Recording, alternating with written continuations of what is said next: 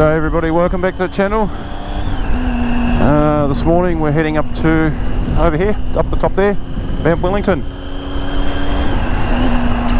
We've just fueled up and just left the city, so going to make our way up the top. It's not a bad day, it's a little windy, so not sure if I'll be able to get the drone up, but see how we go. Well, we're only 5 minutes out of the city and here we are. That's the beauty of Tasmania. You don't have to travel very far to get out of the mainstream traffic. About another 5 minutes to go to the turn off to the mountain and then we'll head up. This place is known as Fern Tree, which is the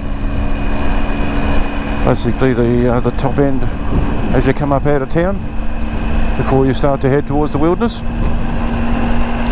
This also takes you through this is the old road down to Hulmeville, which is down the heading down towards the southwest of Tasmania.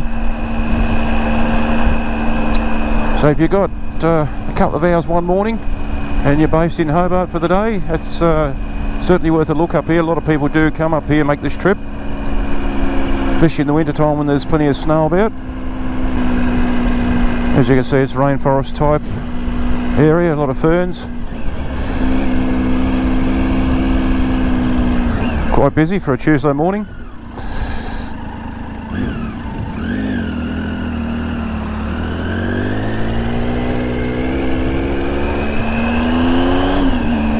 Now we start the climb.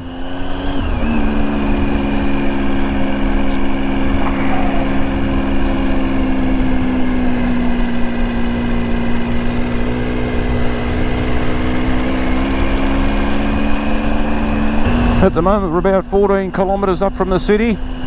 It's just coming up near the Springs area, which is in the winter time basically where they close the gates when it's really bad. There's a lot of barbecue area up here, so even just to come up this far and have a barbecue for those, a lot of people do that. A lot of walking tracks this way too, so if you're into bushwalking there's plenty to do.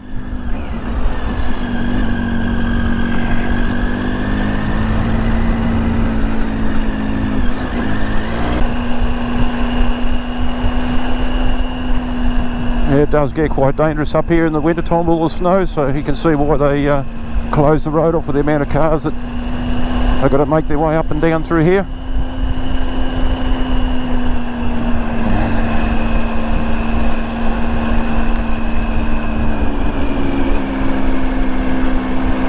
But if you're into photography and you're into a good sunset, this is or a sunrise, either or, it's a great spot to come to.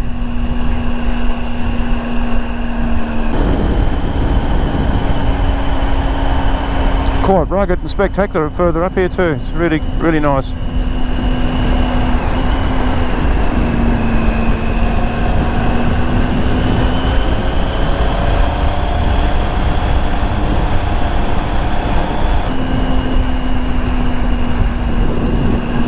You get a lot of tourist buses up this way as well, so just be mindful of that.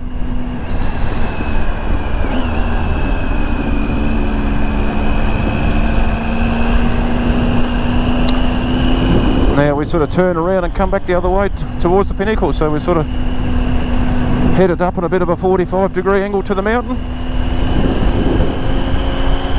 Now we're sort of doubling back on ourselves and up to the last stage.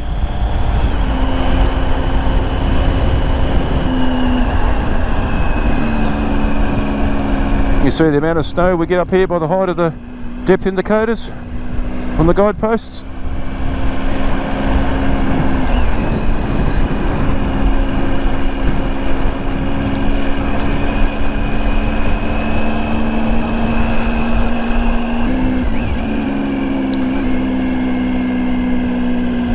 And this is the top of Mount Wellington, pinnacle.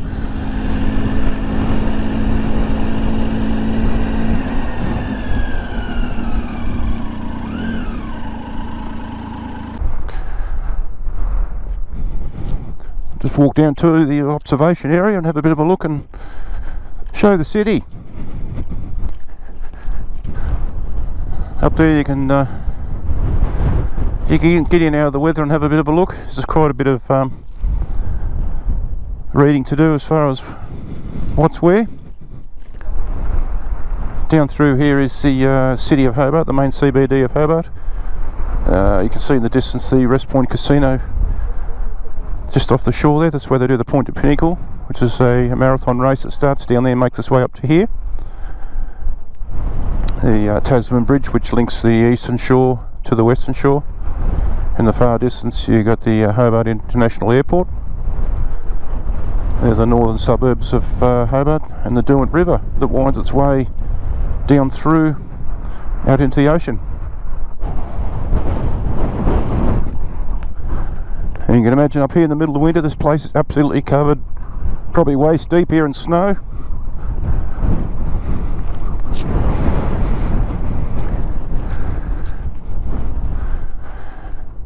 And you get a sunrise out through this way, so if you feel like getting up bright and early and up here with your camera and tripod, you get an amazing sunrise.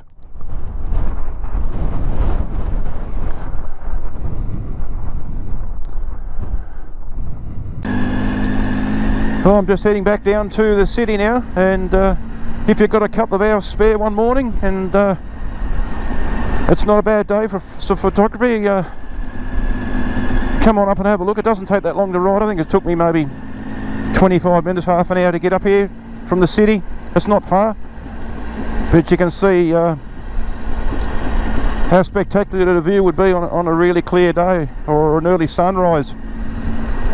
So I hope you enjoyed the video. Don't forget to like and subscribe. Hit the bell if you want to see more videos as I post them. So until next time, ride safe, talk soon.